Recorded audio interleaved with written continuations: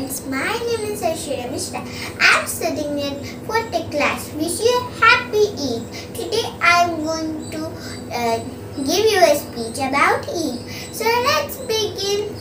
Eid or Eid al-Fitr is one of the greatest festivals of the Muslims. This festival is celebrated after the Ramadan month.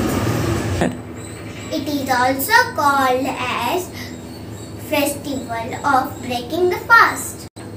Eid is celebrated for 1 to 3 days depending on the country. On this festival, people wear new clothes and decorate their house. People go to mosque to offer prayer to Allah.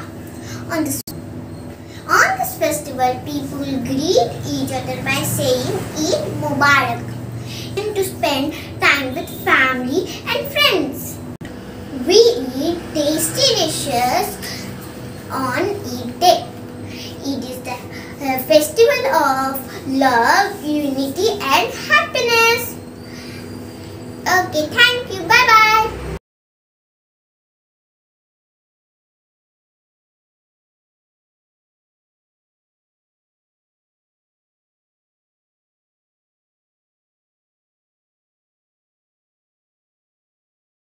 My name is Jonas Veronica.